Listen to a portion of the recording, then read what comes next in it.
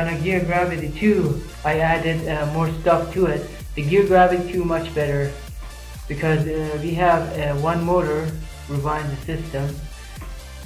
You don't have to rewind it. So in the motor will rewind this rope back up. But what is it doing is that once this water is inside this water, it helps it to push more force to bring this down to rewind the second one over here. So once this is rewinding back, it will rewind this one, and then the water tank would be empty. Going to the tank number 2, you can see, let's see perfect what you're seeing right here. So there's 2 tanks of water, 2 pressure valve that could give water out, water in, so it could help to rewind this.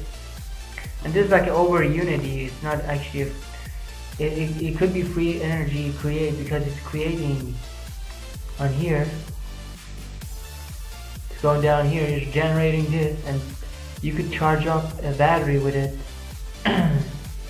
Then once the battery could, if you have a good generator, efficient, and then you could generate this battery and then connect it to the back to this battery right here, to this motor, small motor, and while this water tank is going, you have to have another motor water tank pumper over here.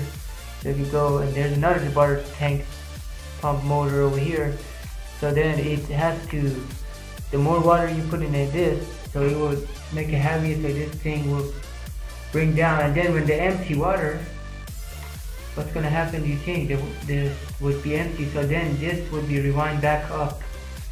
So it's like an automatic key switch of these two. It's perfect.